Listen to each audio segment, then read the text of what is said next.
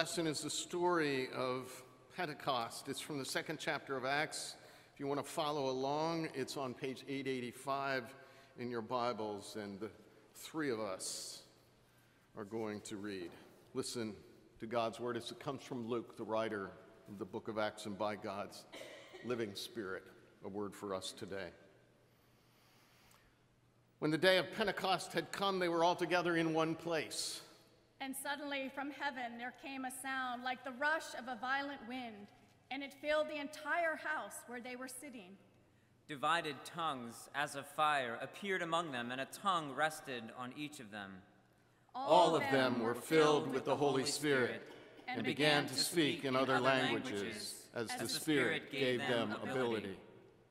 Now there were devout Jews from every nation under heaven living in Jerusalem. And at this sound, the crowd gathered and was bewildered, because each one heard them speaking in the native language of each. Amazed and astonished, they asked, Are not all these who are speaking Galileans? And how is it that we hear, each of us, in our own native language? Parthians, Medes, Elamites, and residents of Mesopotamia, Judea, and Cappadocia, Pontus and Asia, Phrygia and Pamphylia, Egypt and the parts of Libya belonging to Cyrene, and visitors from Rome, both Jews and proselytes, residents of Crete and Arabs. In our own languages, we hear them speaking about God's deeds of power. All were amazed and perplexed, saying to one another, What does this mean? But others sneered and said, They are filled with new wine. But Peter, standing with the 11, raised his voice and addressed them. People of Judea and all who live in Jerusalem, let this be known to you, and listen to what I say. Indeed, these are not drunk, as you suppose, for it is only 9 o'clock in the morning. No, this is what was spoken through the prophet Joel.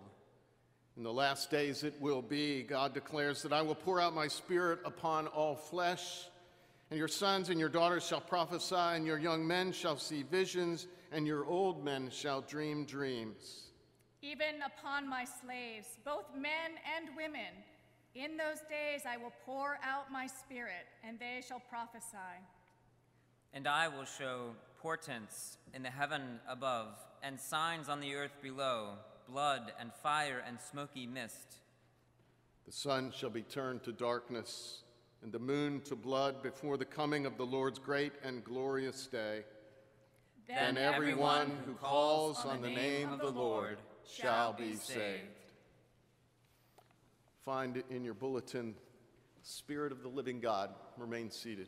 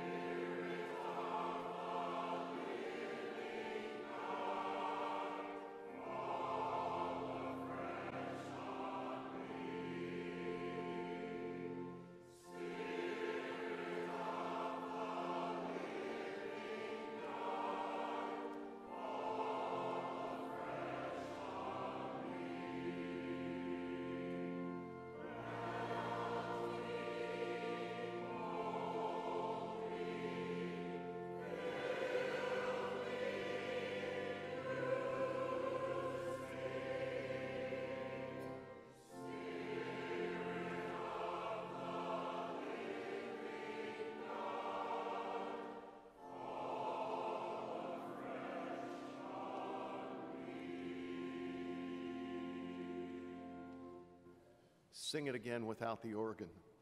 Here we go. Spirit of the living God, fall afresh on me. Spirit of the living God, fall afresh on me. Melt me, mold me,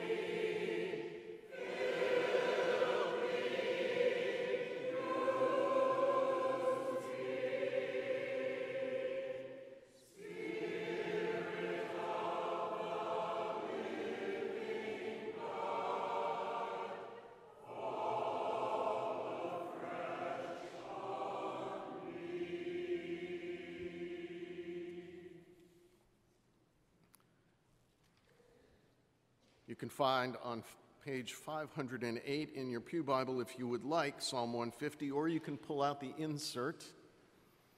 I have a few languages on there, so if one of them happens to be very familiar or your native tongue, I invite you to feel free to speak it. We are not going to read this together. We are going to read it, speak it, say it as the Spirit moves. One of us will start, and feel free to join in whenever you're inclined, at whatever pace you want, and we'll let it finish as the Spirit moves. Praise the Lord. Praise God in his sanctuary. Praise him in his mighty. Praise the Lord. Praise God in his sanctuary. Praise him in his mighty firmament. Praise him for his mighty deeds. Praise him according to his surpassing greatness. Praise him with trumpet sound. Praise him with lute and harp. Praise him with tambourine and dance. Praise him with strings and pipe. Praise him with clanging cymbals. Praise him with loud clashing cymbals. Let everything that breathes praise the Lord. Praise the Lord.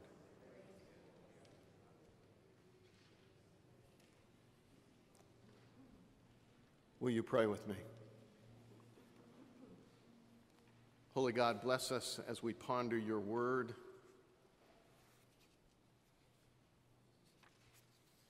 That your Spirit might indeed dwell richly in us, we pray in Jesus' name. Amen.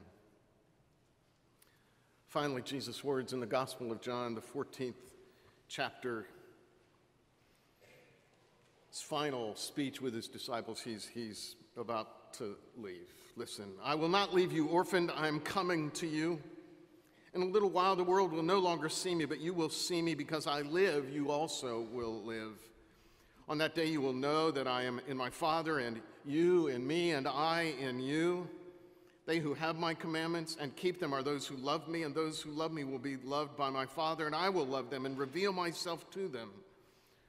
Judas said to them, Lord, how is it that you will reveal yourself to us and not to the world? And Jesus answered him, those who love me will keep my word, and my Father will love them, and we will come to them and make our home with them. Whoever does not love me does not keep my words, and the word that you hear is not mine, but it is from the Father who sent me. I've said these things to you that while I'm still with you, but the advocate, the Holy Spirit, whom the Father will send in my name, will teach you everything and remind you of all that I have said to you. Peace. Peace I leave with you. My peace I give to you. I do not give to you as the world gives. Do not let your hearts be troubled, and do not let them be afraid. The word of the Lord. Thanks be to God. Recall a conversation with a man in his latter years, a man of faith who lived well, who thoughtfully, lived carefully and joyfully and prudently. And as we talked about his closing days, he told me of one of his great concerns. He said, my parents had it better than their parents. It was the same for me. My siblings and I had better lives than our mom and dad. We had more, we did more, we were more educated, we worried less. And that's probably true for 2 of my 3 children, he told me. My daughters. Not so much for my son. He was a good man, but for some reason he just never seemed to be able to get ahead. I look at my grandchildren and I wonder if most of them will lose a rung on the ladder of life instead of gaining. But what I'm most afraid of is that I will end up spending all that I have saved. All of it on medical care or nursing home. And there will be nothing left. Particularly for my son, who really has no resources to fall back on. And I thought for a bit, and I asked him, do your children know that you love them? Oh, yes, he said, they certainly do. We say that, I love you, to each other every time we talk. Well, do your daughters love their brother, I asked. Well, absolutely. They care a great deal about him, and they've told me not to worry about him. Down the road, if he needs help, they will be there for him. Well, I asked him, your kid's been through hardship and come through without giving up or destroying those around them or abandoning a decent pathway along their journey. Well, yes, he said, certainly. They've been there, done that, like most of us. And they've come through still loving, still caring, still productive, not bitter or mean-spirited. I said, well, it sounds like their inheritance from you is more than sufficient, regardless of what's in the bank account on your last day.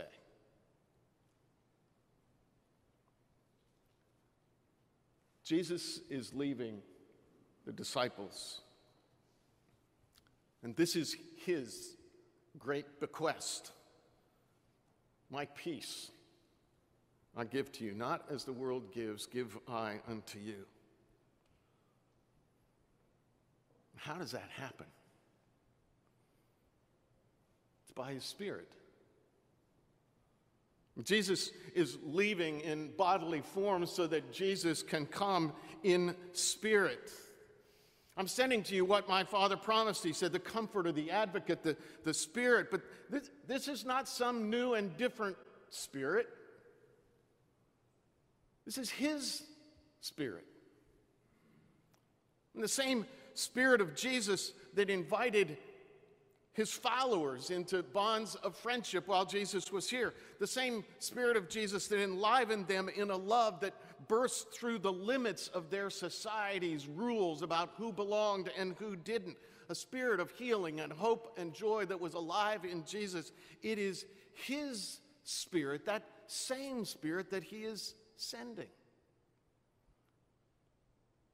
I don't know where I got the idea, but somewhere along the line I had this thought that the Holy Spirit was like some separate force come to mess with me from the outside in. When in fact, this is God's Spirit, the same Spirit that was in Christ, who lives in you and me.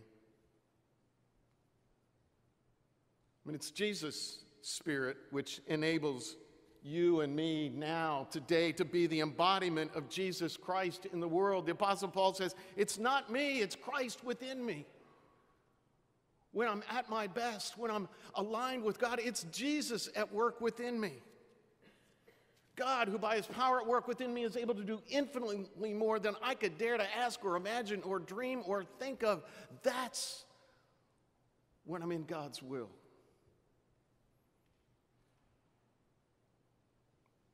I am in my Father, and you are in me, and I am in you, Jesus says. The Father and I will come and make our home with you. This is not somebody else's spirit, some other kind of spirit. This is Jesus' Spirit. My Spirit, he says, my love, my generosity, my hospitality. That's who comes to live in us. Think about it. I mean, the Spirit of Christ. The letter to the Colossians we'll study later this summer tells us Christ, in whom and through whom all things were created, in whom the world finds its very purpose and its center, in whom all things have their being. That's the Spirit through whom you and I find our peace. Peace with ourselves and love for the world in which we're set. And you and I know what that Spirit is like. And we know when it's not the one that's at work in us. Because Jesus' Spirit is not a mean spirit but a spirit of care. It's not a spirit of hatred, but a spirit of love. It's not a spirit of self-centeredness, but a spirit of self-sacrifice, self-emptying for the sake of the other, for the sake of the good. They'll know we are Christians by our love. We'll walk with each other, work with each other, guard each one's dignity. That's what the Spirit of Christ looks like. That's what it's like when Jesus is living in you and me. It's not you and me trying to be like Jesus. It's you and me getting out of the way and letting the Jesus in us do what Jesus does. The guy in the opening illustration reminds me of my own dad. And all of the things, the legacies that he's given me, and you've heard a lot of them in sermons, but I realize my dad was at his best. My dad is at his best when he gets out of the way and lets Jesus love live in him.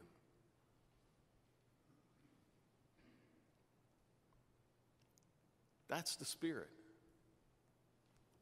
of the living God who falls afresh, who loves the whole world, the Spirit of Christ who welcomes the stranger, who sees in every poor lost soul the one sheep that God is searching for, the Spirit of Christ who sees in every lonely, every outcast, every imprisoned one a child of God to be loved to wholeness. That is the Spirit that's promised to us. And how do I know what that looks like? All you got to do is look at Scripture and what happened after Pentecost. It says they met together, and they worshiped together, and they ate together, and they prayed together, and they shared all things. They had all things in common with one another in ways they had never, ever, weren't allowed to do. I mean, male and female. Worshiped together, prayed together, ate together, met together. Male and female, slave and free, Jew and Gentile, rich and poor, Roman citizen and Pharisee, Republican and Democrat, Northerner and Southerner, urban and rural, young and old. They were all together because all their own stuff had gotten out of the way, and the living Christ met the living Christ in each one.